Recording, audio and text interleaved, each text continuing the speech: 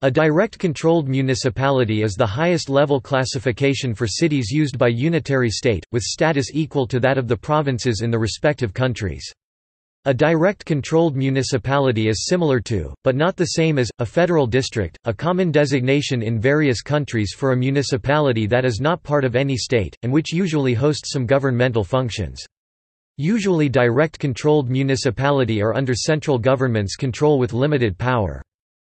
Many countries have adopted this system with some different variations. Geographically and culturally, many of the municipalities are enclaves in the middle of provinces. Some occur in strategic positions in between provinces.